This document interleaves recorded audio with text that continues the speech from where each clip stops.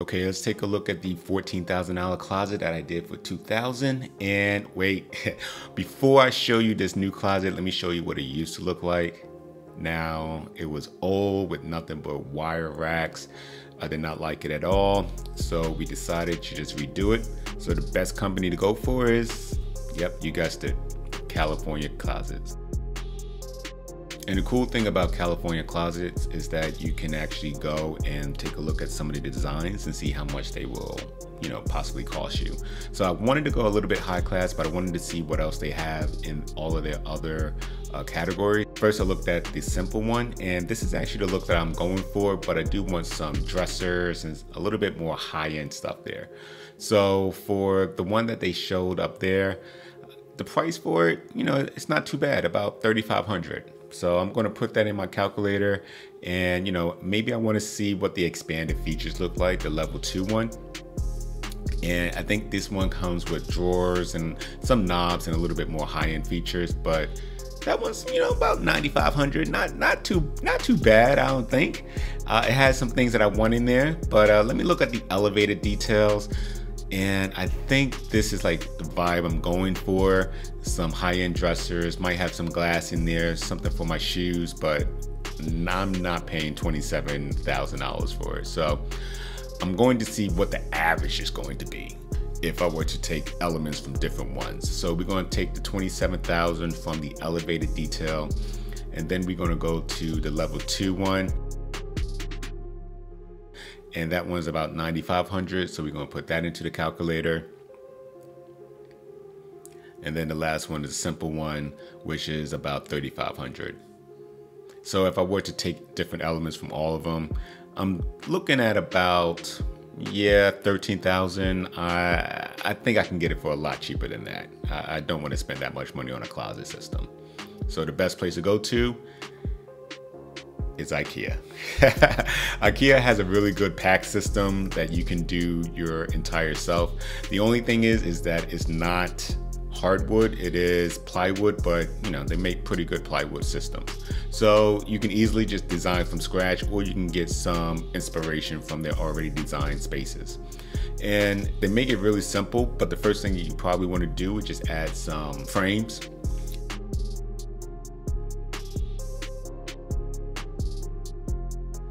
And you can adjust it based off of your room size, so the width, the height, and the depth.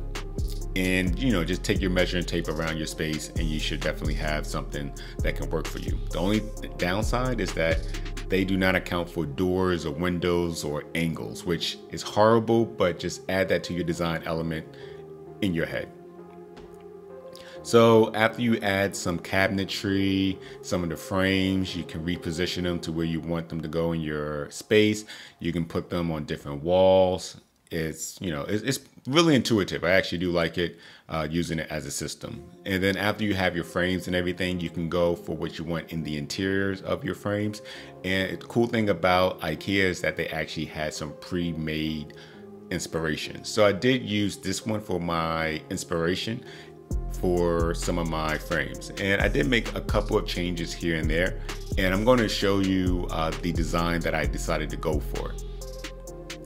And I really do like it that you get to save your design, so if you want to make any changes going forward, or if you just need to revert back to something else that you did before, they do allow for you to make multiple different types of design changes. And for this one, I went with one that has a combination about 4 or 5 different frame sizes, some dressers, some drawers, something for my shoes, some glass in there, and it's under $2,000. So let's get started on the transformation. So first I had to get these tired behind wire frames out and get these anchors out. These are some of the hardest anchors to get out, and unfortunately they leave holes in the walls, but because of the frames, I'm just going to put them over those holes and I have to patch them up. And then I want these frames to sit flush, so I did decide to take out the baseboards. And I do have this handy mallet and pry bar, which makes it really simple. I have it all in the description below if you want to get that exact system. So now you just have to open up all of the Ikea boxes. There are a lot depending on your configuration, and everything is nicely worded. if you do know Ikea, they do not word anything. So there's nothing but pictures. So just look over the pictures over and over and make sure that you understand them, because you don't want to put any of the materials or hardware in the wrong slots, because you're going to have to take them all apart. Now, it's really simple to put everything together. This is a one-man operation. I did make a mistake, and I'm going to show you that mistake really soon. But I thought I was just acing along. It was really simple until I decided to actually put this in the space. Now I'm dragging it and I'm trying to lift it up, but it is hitting the wall. This is too tall for the ceilings. So I had to take it all apart, place it back into the room, and start all over.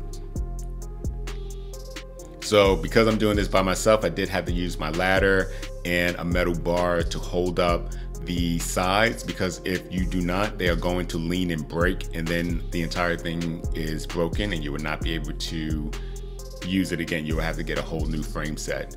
I would definitely recommend, they do make two different frame sizes for height. They do have a lower one where you can just put it together and just lift it up. But if you are doing the ones that are extremely high, make sure you do it in the space standing up.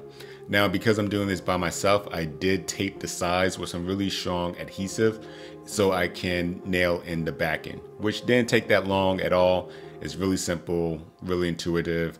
And I also have my nail gun, but you want to be careful using your nail gun because the sides are kind of thin and you don't want to accidentally nail through into the interior, because then you'll see it as you are finishing up. So I am using these wall anchors. These are for really heavy items, and it's really simple to put in. First, you just have to drill your pilot hole into the wall, and then you put the butterfly into the back of it, and then you put the screw, and then it clamps together, holding the frame to the drywall. These are not going anywhere at all, no matter how heavy it is. Everything is labeled, like the drawers here. You just put them together, really simple, not a headache at all. And I did about 8 of them. The good thing with the drawers from Ikea is that they are all soft closing, so it does add a little bit more of a luxury element there.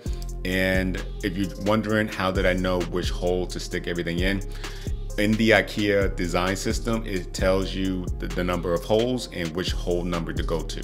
So you can easily just count either from the top or from the bottom which hole number, and then you can insert whatever part that you are inserting. And basically that's it. It took maybe a day to put this all together by myself, and here's the finished product.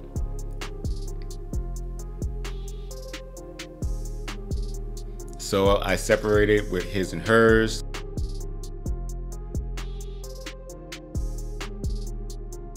On my side, I have some shelves.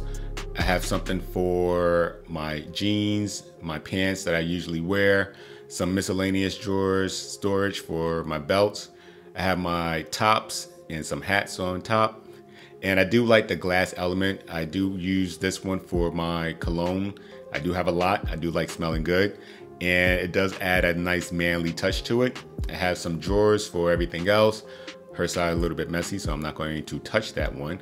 And then I also have some laundry options, his and hers, and whites and darts, and for my shoes.